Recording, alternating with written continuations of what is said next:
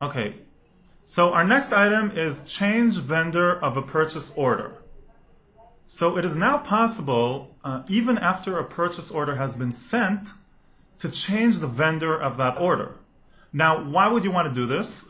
For example, if the vendor merged with a different vendor, and now it's a new company with a new name, so you want to replace that information in the purchase order.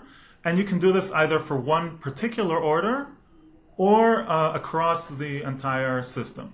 So let's go ahead and take a look at an example of changing the vendor of a purchase order. So we're looking at a purchase order that was made to the vendor BookSense. And let's say that this vendor was now merged with Mimi's Monographs, and we want to change this vendor to the new vendor name. So for reference, let's take the number of this order. And we have a new tool here in Alma under Acquisitions, Advanced Tools, Change Vendor on Order. Now here we have a list of jobs of changing vendor names. We're going to add a new one. And I want to do it for this particular PO line. So let's put in the PO number, sorry, for this purchase order.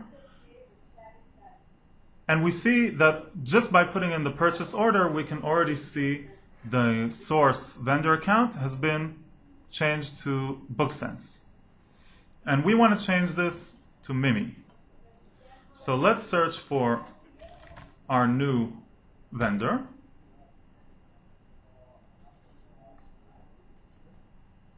Vendor name, Mimi. And here we go. Mimi's Monographs is our new vendor. Select.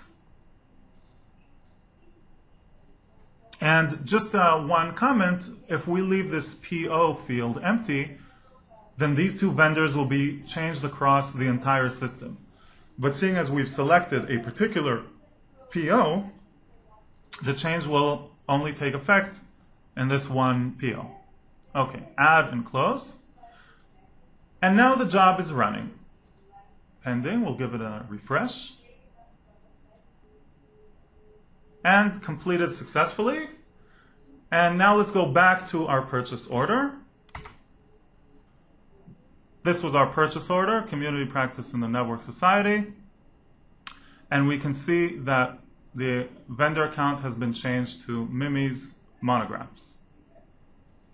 So that is changing the vendor of a purchase order. A new cool utility that can do this across either the entire system or for just one PO.